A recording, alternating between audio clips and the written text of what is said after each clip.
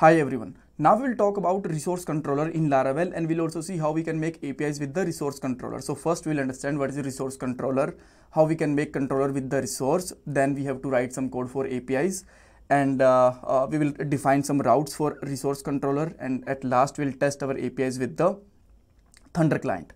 This is the playlist for Laravel 11 tutorials, and that will definitely help you out for Laravel job, project and interviews. You can access this playlist from description box of this part. Alright, so first understand what is resource controller. See, a resource controller is a feature of Laravel. Whenever we are creating a controller with the help of command line in Laravel, that time we can pass a flag with the name of resource, and that will automatically create some functions inside the controller, so that we can use these operations with the, you can say that for CURD operations with the database, or maybe some other uses. And these functions are like index, create, store, destroy, edit, update. So seems these functions are exactly used to work with the database. And in case of defining the routes, we don't need to define routes for all of these functions one by one. So we can just define one route for all of the these functions, and that will work with the API as well as with the website. So now let's see how we can create a resource controller.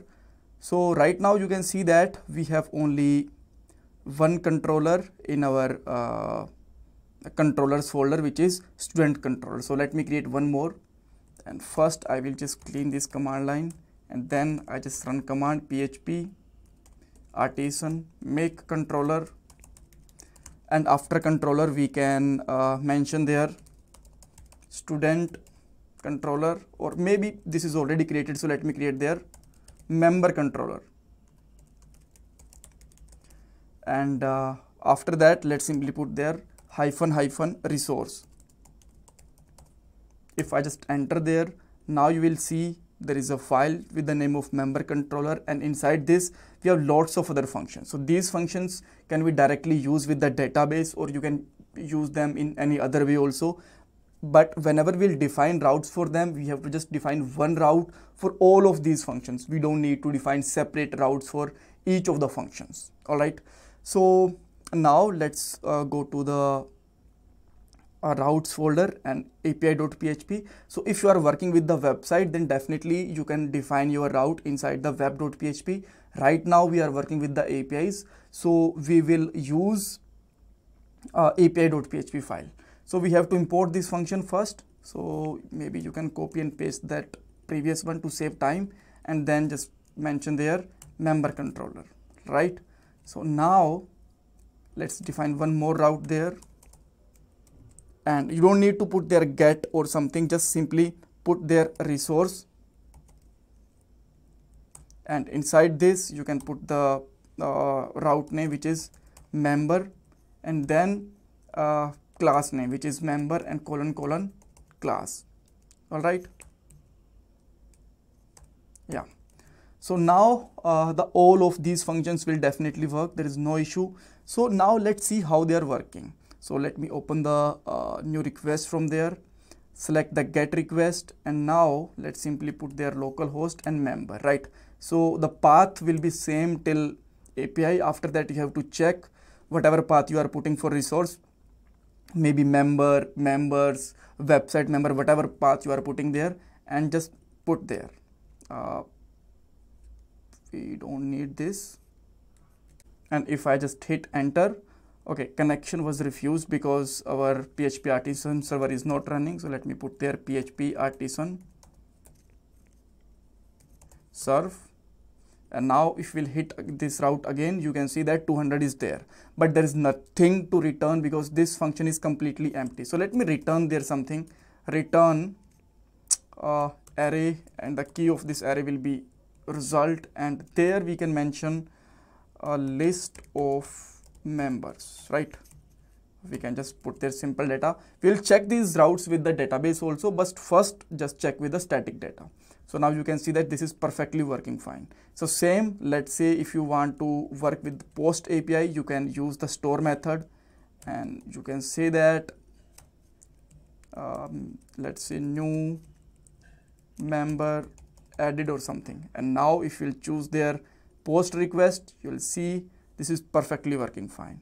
If you want to check, use the post, put or delete, then you have to just use same method with some ID, because they are expecting ID for edit or delete.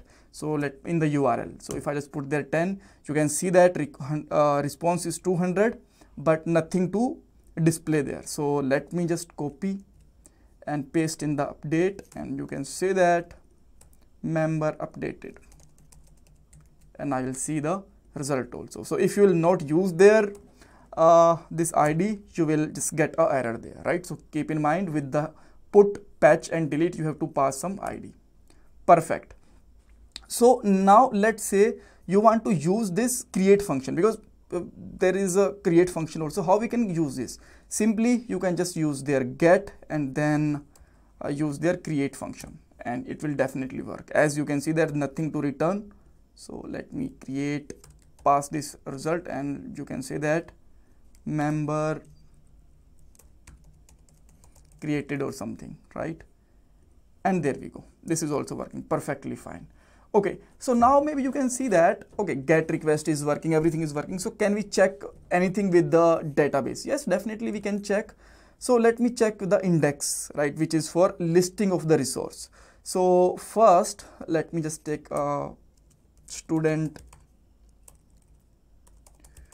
variable, and then maybe you can use student model.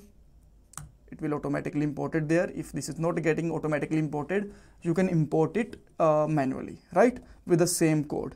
Okay, so now what you can do, colon all, right, and you can simply use this dollar student, or maybe dollar students, because there are multiple students, right? So yeah, now if you just hit it again, you will see we are getting the response from the database from this table, student table. Here you can see that Anil, Peter, Sid. So Anil, Peter, Sid. So this is how you can use resource controller and create APIs with the resource controller. If you still have a doubt, and you can ask me in the comment section. Thank you so much for watching this part, and this is my Paytm for donation. And please subscribe my channel, like this video, and share your feedback in comment section. Thanks guys.